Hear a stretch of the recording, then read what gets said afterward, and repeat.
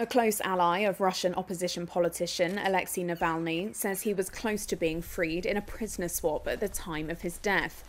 But that President Vladimir Putin could not tolerate the thought of him being released and had him killed.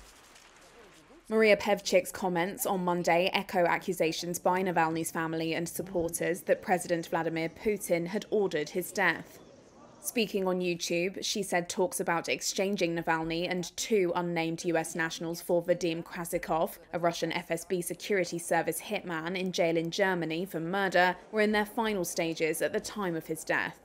Alexei Navalny could today, right now, sit in this very place. This is not just a figure of speech. This could have and should have happened. Navalny was supposed to be set free in the coming days because we have had achieved a decision on his exchange. 47-year-old Navalny died at an Arctic penal colony on February 16th.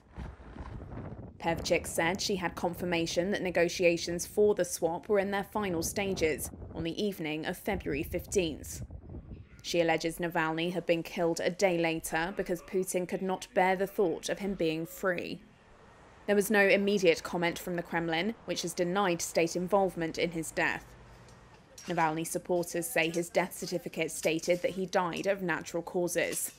Pevchik is based outside of Russia and has been designated a foreign agent by the country, where authorities accuse her of involvement in an extremist organisation.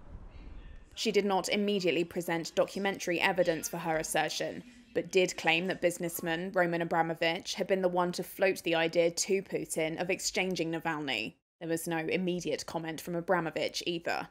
Pevchik did not name the two US nationals in contention to be swapped along with Navalny. However, the United States has said it's trying to return Evan Gershkovich, a reporter for the Wall Street Journal, and Paul Whelan, a former US Marine. Russia accuses both men of espionage, something they deny. Putin this month said that talks between Russian and US intelligence agencies were going on behind the scenes related to Gershkovich, but he made no mention of Navalny, whose name he does not usually mention publicly.